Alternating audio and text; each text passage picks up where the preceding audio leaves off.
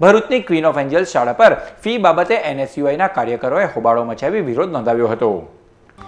લોકડાઉનના સમયમાં વેપાર રોજગાર બંધ હોવાના કારણે વાલીઓ પર આર્થિક ભારણ ન વધે એ માટે ભરૂચ જિલ્લા શિક્ષણાધિકારીએ તમામ શાળાઓને પરિપત્ર પાઠવીને લોકડાઉનના સમયમાં ફી માટે દબાણ ન કરવા માટે આદેશ આપ્યા હતા। આમ છતાં ભરૂચની ક્વીન ઓફ એન્જલ્સ શાળા દ્વારા ફી માટે વાલીઓ પર દબાણ કરવામાં આવતું હોવાના આક્ષેપ સાથે ભરૂચ એન.એસ.ય દ્વારા આજરોજ શાળાને તાળાબંધી કરવાના કાર્યક્રમની જાહેરાત કરાઈ હતી।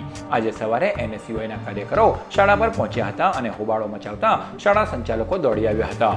એન.એસ.ય દ્વારા આક્ષેપ કરવામાં આવ્યા છે કે શાળા સંચાલકોએ જે વાલીઓ ફી ભરશે તેમના જ બાળકનું પરિણામ આપવામાં આવશે એવી ચીમકી ઉચ્ચારી હતી, જે ગેરકાયદેસર છે।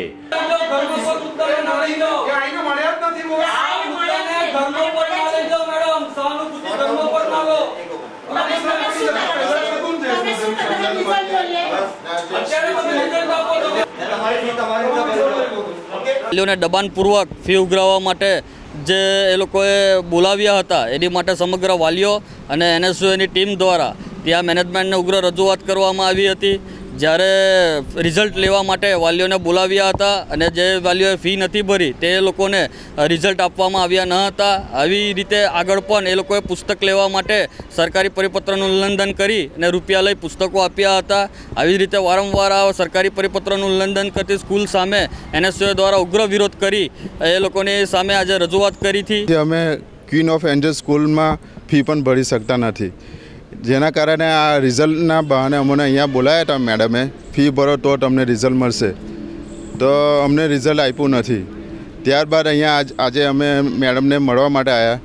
એમને એવું કીધું છે કે તમારું રિઝલ્ટ મળી હશે અને ફી પણ અમને ભરશો ના, એટલે આજે મેડમ અને એમની સાથે સમાધાન થયું છે।